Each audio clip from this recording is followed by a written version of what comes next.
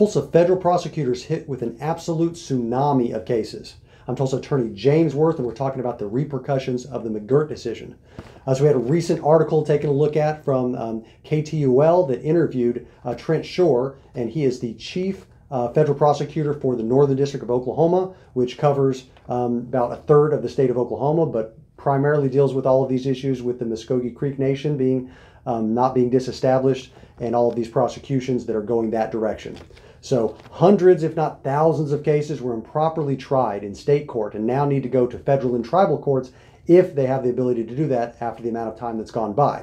And the quote from Trent Shore in that article is that he's being hit and his department's being hit with an absolute tsunami of cases. He's describing that in the last 20 years, they've handled 3 homicides, but they've picked up about 20 homicides just in the last 6 weeks.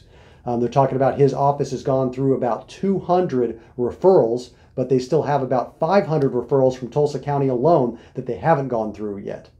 So as of September 28th of 2020, that's the situation that they're dealing with. Absolutely overloaded with cases, having to prioritize the more serious cases. Many cases on the lower end, probably not going to be refiled or prosecuted.